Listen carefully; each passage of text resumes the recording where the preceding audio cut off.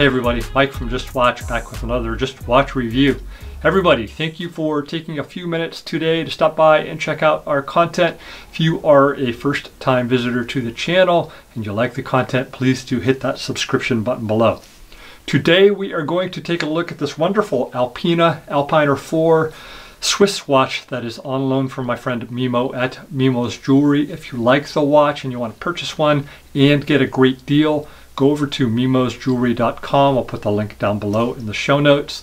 Use the code ALPI25, that's ALPI25 at checkout, and you will receive 25% off any in-stock Alpina watch. So Alpina, as we mentioned in the unboxing episode that we released just a few days ago, has a long history within the Swiss and German watchmaking world, actually all over Europe, going back to 1883. If you want to know more about that history, do check out the first 5 minutes of the unboxing video that we did on this piece the other day. Other than that, let's get this watch under the lights and take a closer look, and we'll be back with a wrap up after. So here it is.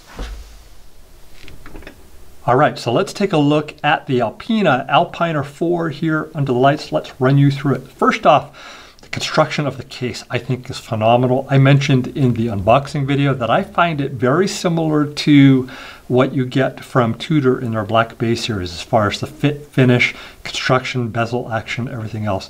Really nice job by Alpina.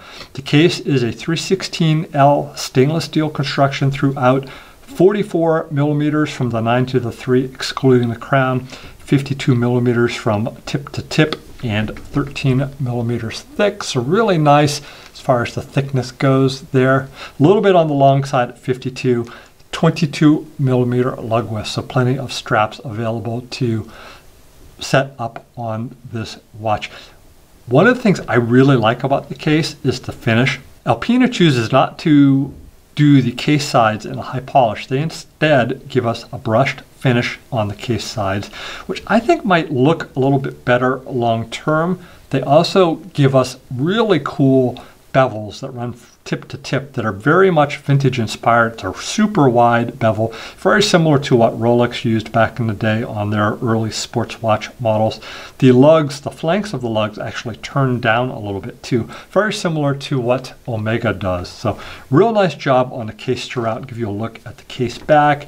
I really like this mountain logo, especially the relief that they did on the sky. Sorry about the sticker on the back. Also, as I mentioned, this watch is on loan from Mimo's Jewelry, and I did not want to remove it as a future owner might want to make that choice for themselves. So I did not do that. The crown on this watch is screw down crown, 100 meter water resistance. It features the Alpina triangle logo there. You can see there, really nicely embossed with a really nice grippy coin edge on the sides. The watch does feature hand wind and hack, so when you come out here to your first position, you can set the date. Back in, you can do the hand winding, and then all the way up 2 stops, and you can set the time. When you're setting the time on this watch, it is a very solid, precise feeling as you're coming around, so no feeling of slop or play. And you can see that the second hand has stopped there, so we do have the hack feature in play as well, which we all love. Popping it back down, just a really nice solid click, and then catching those threads, just very precise and very smooth all the way around. The movement here, let's talk about the heart of this beast. It is Alpina's caliber AL525. It is a 26 joule automatic movement, vibrates along at 28,800 vibrations per hour, features a 38-hour power reserve, and of course, as you can see, it is center hours, minutes, and seconds with the date complication at 3 o'clock. Let's talk about the dial now. So we have a wonderful, what Alpina calls glacier blue sunray dial, and this watch in the sunlight is fantastic. I have to tell you, I really like it. You can even see just how nice that is underneath these studio lights. Really like the color with just a little bit of a hint of red in the 4 logo and on the counterbalance of the second hand. Features applied index markers, the same all the way around, excepting for the 12 o'clock where they double it up. It has a minute track that is angled down, similar to what Seiko does actually. I really like the minute track here, and a Dauphine style handset that is very long, reaches all the way out to the minute track. Just a really nice look all around and very easy to read. Does feature, I believe, what is a super luminova blend. I'll give you guys a look here at the luminous material. I'm just going to turn off the lights. So it's a real strong luminous material. As I said, I suspect that it is a super luminova blend, and it is just going to be very strong and long lasting. So good stuff there. You can see all of the index markers, including at the date, which I appreciate, have luminous material, as well as the bezel pip. There is no luminous material on the bezel itself, of course, as it is stainless steel. Also want to give you guys a wrist shot of this timepiece. And one of the things that I found interesting about the unboxing episode that I did on this watch just a few episodes ago was the amount of comments it received, the video received, about the size of it at 44 millimeters. And it does wear really nicely. It is, you know, as we mentioned, it's long, 52 from lug to lug, so it's longer than the Seikos are, but still very wearable. Let me show you. So also wrist check here. I am wearing the Steinhardt Explorer 39 still. Really enjoying wearing this watch. Let's just pop this off. Actually, I will also pop the gloves off to make it easier. And I know more than a few people commented that they would prefer to see the wrist shot without gloves. Really nice quality leather strap here as well. So there is the watch on the wrist. Really nice to wear. As I said, I have about 170 millimeter wrist, and these lugs at 52 are still not hanging off the edges of my wrist, so no problem there. I think you could get away with this watch down to about a 6 3/4, even with it being 44 millimeters. I think it still looks great on the wrist, and I definitely appreciate that 13 millimeter height on the watch. So I really like the watch on the wrist.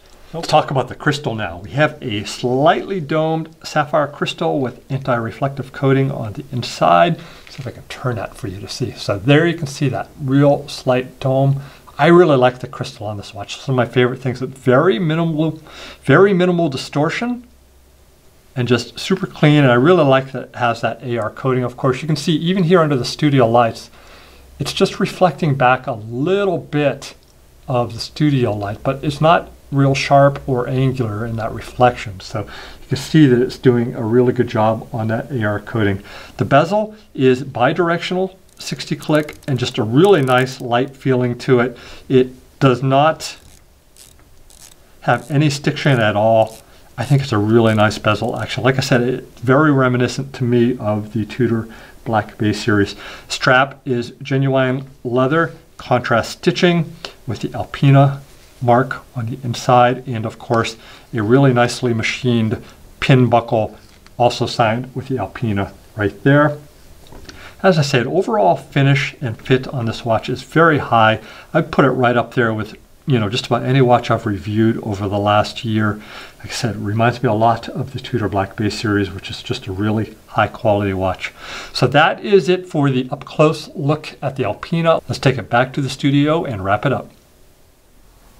So that's it for this review on the Alpina Alpiner 4. I really like the watch. As I mentioned with the size, I think it would be stronger at a 39 or 40 millimeter size. What I think is interesting about that though is nobody really, or very few people ever mentioned that the Seiko Turtle is too big at a 45 millimeter, but I had a lot of comments underneath my unboxing video of this saying it's too big at 44. So I just kind of found that interesting. Also, same with the Seiko Shogun. I did a video about, I don't know, maybe a dozen episodes ago asking if the Seiko Shogun at 45 millimeters is too big.